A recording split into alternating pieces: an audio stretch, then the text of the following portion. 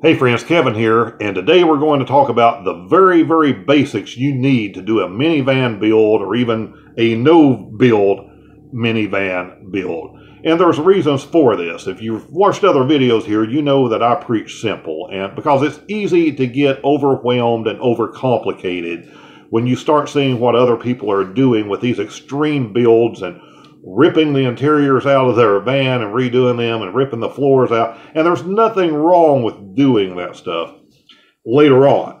But you need to get your feet wet with the basics.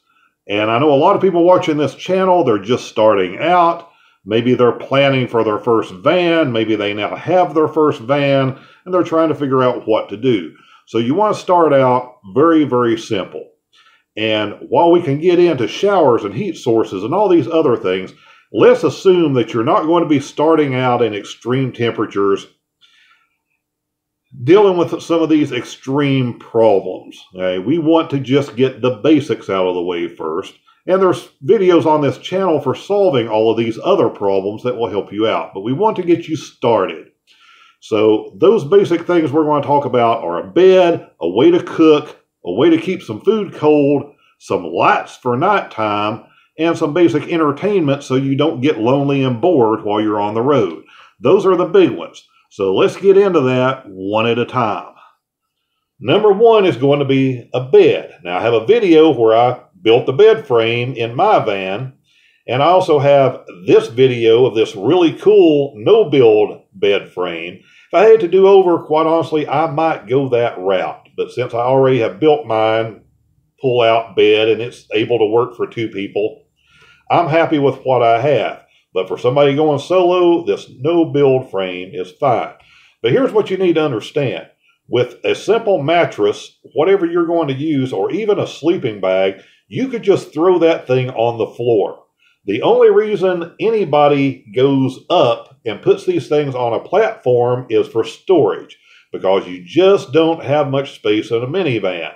You're not going to be able to easily do any kind of overhead cabinets. So your storage space, a lot of it is going to be underneath the bed. And that's why you get that bed 7, 8, 10 inches off the floor, so you can use some little crates. It's really that simple. Keep it simple starting out. Number two, you need a stove. You need something to cook on. And I did this video not too long ago on propane versus butane. So a lot of people agreed with me. Some people didn't. It's going to be different depending on what part of the country you're in, where you travel to. My choice is propane because I know I can get it anywhere. The little heater I'm going to use runs off propane anyway, so there's no point in me having to deal with both. So I'm just going to run propane anyway. And the simplest things are these old Coleman stoves that everybody's used for decades anyway. You can get a little one-burner one. You can get a little two-burner one like I have. For doing bigger breakfast things, it's nice to have the two-burner stove. It's nice to be able to have a skillet and doing things on one burner, doing your water for your coffee and stuff on the other burner. So while the stove does take up a little more space, quite honestly, turned up on its end, stuck in the back of the van, it really doesn't still take up that much space. It's worth it for the flexibility when you're cooking. So I prefer that two-burner stove, but again, that's up to you. But you need a way to cook on the road to be able to heat things up, heat water up, for all sorts of different things. So you want a propane-based little cook stove. These things are under 50 bucks. Everything I'm showing you here, I'm going to link down in the description so you can jump over to Amazon, see what the current prices are on these exact items I've used, and I've used the last 3 or 4 years. So they're proven, and I know they're going to hold. They've held up for me, so I think they'll hold up for you. Sometimes saving a buck or two, going with some real off-brand crappy something, you're just setting yourself up for problems because you're going to be out on the road in the middle of nowhere, and it's going to break, and now you're 50 miles from the nearest store where you can go replace it. So spend a little more money and get quality stuff. Number 3 is going to be a cooler for ice. Because basic minivan build, you're not going to be running solar. You know, if you've seen this video here, that's the most popular thing I've ever done that shows everything I use. I have a little battery pack. It's not big enough to run any type of 12-volt refrigerator or anything like that. So I use a cooler. And all of these month-long and longer trips that I've done and back and forth across the country in this minivan the last few years, All we've used are these basic little coolers. They'll keep ice for a day or two, a couple of days on average, regardless of the temperature, so I'm happy with it. Now, you can spend more money. If you already have a more expensive cooler, great, use it. You don't want cheap little styrofoam cooler because that thing's just going to end up breaking, cracking. You're going to have a problem with it. So you want something a little more durable. I've seen these coolers like this go for $60 and $70 on Amazon. The reviews are mixed. I'm going to steer you away from that. I'm going to tell you to go with this Ozark Trail brand that comes from Walmart. Right? These things are about $20. You're looking for something, usually instead of quart capacity, it'll tell you can capacity, which is 12-ounce cans. So you want something at a 30 can or 36 can capacity. That's going to give you room for your ice. That's going to give you room to pop 6 or 8 drinks in there. And it's still going to leave you some room for some food on top of that. These things zip up. They're basically cloth. They have a plastic liner inside. The good thing about that is it gets messy, something leaks, you can take that liner out, you can clean it, put it back in. It's just convenient. All of these things, regardless of what you buy, you can buy a $60 one, you buy a $100 one. The fact is, something's going to rip on it, the zipper's going to break on it eventually. That's just reality.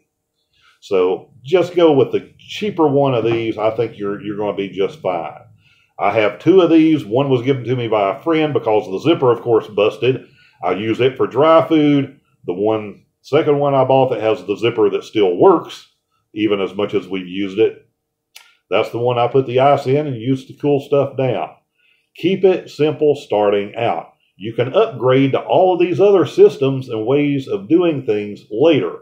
But remember, the more electronics and the more gizmos you start introducing into your basic minivan build or no build, is going to be more things that's going to break. It's going to be more things that's going to malfunction that you're going to have to troubleshoot when you're on the road. And that's not the way you want to spend your time when you're out on the road. You want to be enjoying yourself, not solving little problems after little problems.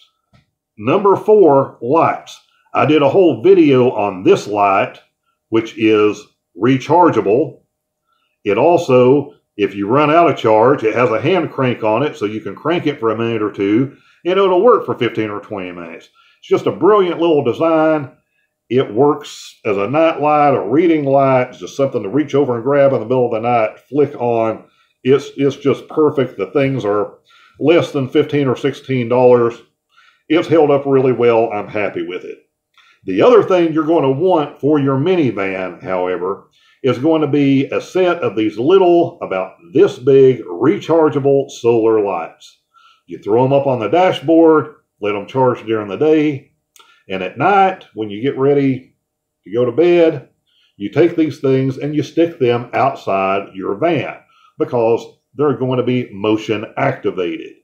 That way, if an animal comes up, if some person starts approaching your vehicle, it's going to go off. These things only weigh a couple of ounces apiece. So what you want is to use little Velcro strips. You'll see that in the main minivan video I did. Onto your glass outside, onto your side glass, onto your rear glass on the hatch, and stick one basically on each side of your vehicle. One on the hood area, one on each side, one on the back. That way, again, anybody approaches you, the light's going to come on, you're going to know it. The other advantage to this, but again, motion activated, and having them on the windows, outside windows, those sliding doors, because that's generally the way you're going to get in and out. When you start to get out of your van and you start to open that door, it will automatically trigger that light for you so you can see what's outside before you get out of your van in the middle of the night. Simple solutions are the best. These things don't cost very much. They're going to last for several years easily. Number 5 is going to be entertainment.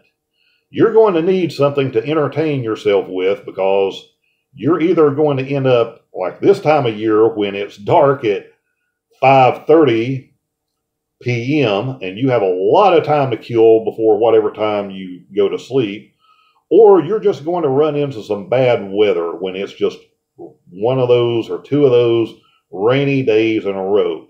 And if you're trapped in that van with nothing to do, it's going to get to you. Now, most people have all kinds of entertainment and things that they're going to do on their cell phones, but you need to remember when you're traveling, you're not always going to have a cell signal. So you're either going to have to fall back to real books, something that doesn't require a signal, or the reason that I use one of these Amazon Kindle Fires is because being an Amazon member, it comes with that TV service and it will let you download movies and TV shows to that device. And then you have the ability to watch those things offline. So you don't need Wi-Fi, you don't need a cell signal. So no matter where I am, I don't have to worry about, oh man, I don't have this, I don't have that signal. I'm covered. I have plenty of stuff on there, some books, some movies, some TV shows. So when I'm caught in those situations that the weather turns against me, I have entertainment. Because without that, you're just going to slowly go crazy. And, you know, the purpose of this is to get out and enjoy yourself and have fun. It's not to be miserable. It's not to see how much crap that you can endure trying to do van life. It's about enjoyment. It's about relaxation. It's about getting back in tune with nature and getting in tune with yourself.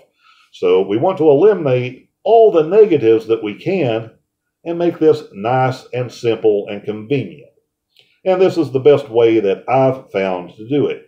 Now, some of you, guys and gals, you may have different things. You may have little hobbies you can work on. You might like to knit and crochet and make things. So you may be covered without this.